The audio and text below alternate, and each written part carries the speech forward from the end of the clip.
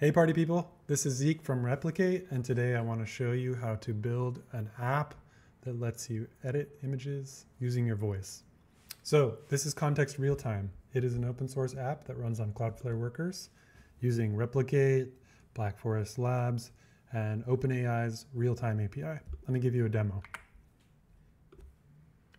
Can you hear me? Loud and clear. What's up? Great. Can you show me the webcam? Nice. Can you snap a photo now? Okay, that looks perfect. Can you edit the image and remove the pyramid from the background while preserving all other aspects of the image? Awesome.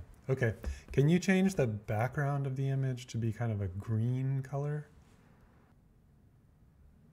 Nice. And can you add a bunch of livestock in the background, like a herd of camels walking across the desert? Perfect. Okay, can you turn this into a cartoon representation of the same image? Undo. Can you turn this into a 1950s comic book rendition of the same image? I like that more. Okay. Can you start over? Let's start over. Let's generate an image of a raccoon wearing a hoodie. Okay, let's turn it into a linocut style artwork. Can you add a text label at the bottom of the image that says hoodie?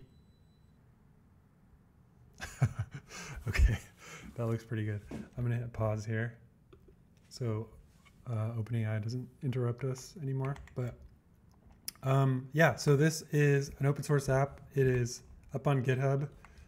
Super fun to play with. Oh, that's the wrong URL. I better fix that. Let's just jump in here and find it. Okay, so we'll go to repositories. Here it is. I'll drop a link in the Twitters or the X's or the YouTubes or wherever this video ends up.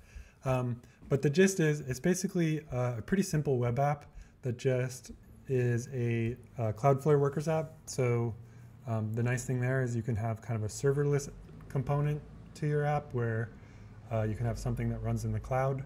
So there's a little bit of code to make that work. That includes code to connect to OpenAI's Realtime API so that you can get streaming tokens to be able, ephemeral tokens to be able to use in your browser. And then there's a little bit of code here that does the image generation using the Flux model. Oops. And the image editing using the Flux context model from Black Forest Labs. So very little code on the server side. The majority of the code lives in the public directory. It's basically just a regular old HTML web page that has CDN hosted React stuff in it. They say you're not supposed to do this in production, but for a demo, it's perfectly adequate. It's a performance thing because it's actually doing like JSX transpilation in your browser, which is a little bit costly, but computers are so fast these days, so who cares? The bulk of the logic for the application is inside this React thing here. And the most interesting part is this series of functions. So basically what you're doing here is defining a big JavaScript object that has a description and parameters for all of these functions, and then the actual definition of the function to invoke.